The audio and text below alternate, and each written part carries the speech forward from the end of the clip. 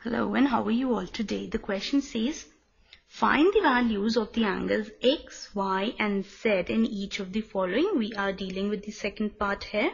We need to find out the value of X, Y and Z, and we are given the measurement of these two angles as 40 degrees and 25 degrees respectively. Now let us quickly proceed with the solution. Now here we are given this angle as 40 degrees. If we look directly opposite to this angle, we have Z, and we can see that this line and this line is getting intersected at this point. So angle Z will be equal to 40 degrees, with the reason that it is forming a vertically opposite angle, and vertically opposite angles are equal to each other.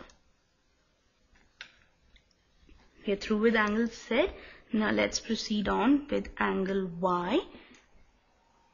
Now we can see that angle Y plus angle Z is forming a linear pair. So their sum will be equal to 180 degrees.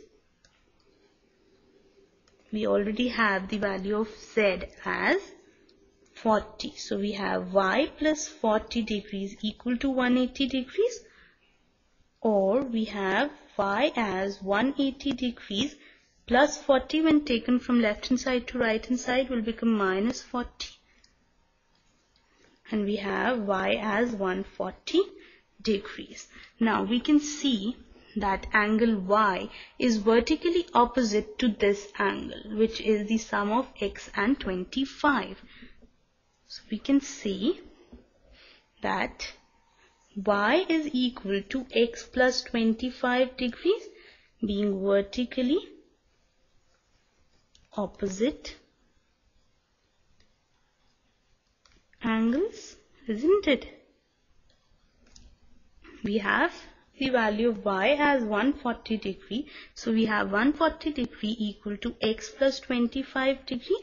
We need to find the value of X. So transposing 25 degree from right hand side to left hand side and changing its sign will be 140 degree minus 25 degree equal to X. That is equal to 115. So the value of X is 115. So let me write down all the answers one again.